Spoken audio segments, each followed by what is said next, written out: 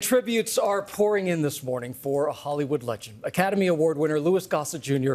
broke down barriers and paved the way for those who would follow him. And ABC's Will Gans is here with a look back at an illustrious career and life. Good morning, Will. Good morning, Gio. Louis Gossett Jr. was 6 feet 4 inches, and at one point, he received an invitation from the New York Knicks to come to training camp in his native Brooklyn.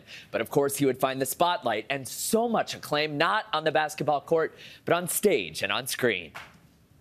You ready to quit now, Mayo? His was a career that wouldn't quit, spanning 70 years. The women at this table have lost their minds. Louis Gossett Jr., a pioneer in theater, film, and television, dead at the age of 87. His cousin telling the AP, never mind the awards, never mind the glitz and glamour, it's about the humanity of the people that he stood for.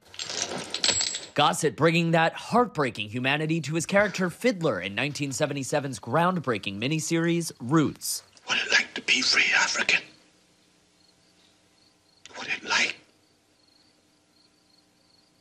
Must be something special. At 6 feet 4 inches tall, Gossett's first love was basketball, but a high school English teacher introduced him to theater, and in 1953, he made his Broadway debut at age 17. In the late 50s, he starred in the original Broadway production of A Raisin in the Sun, a role he would reprise in the 1961 film version with Sidney Poitier. You know, man, you are all whacked up with bitterness.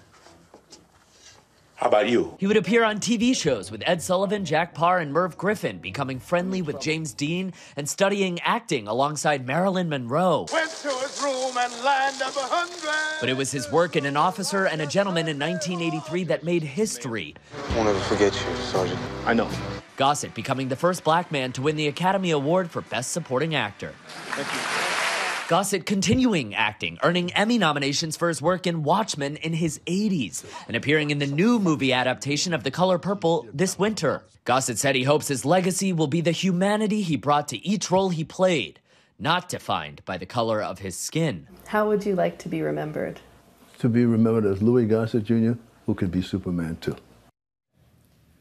Louis Gossett Jr. was 87 years old, and Coleman Domingo, who played his son in The Color Purple, posting on Instagram, "We lost a true legend. He ran his race for us. We are forever indebted.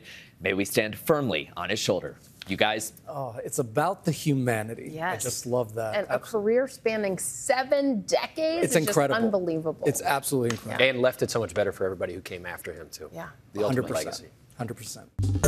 Well, hey there, GMA fans. Robin Roberts here. Thanks for checking out our YouTube channel. Lots of great stuff here. So go on, click the subscribe button right over here to get more of awesome videos and content from GMA every day, anytime.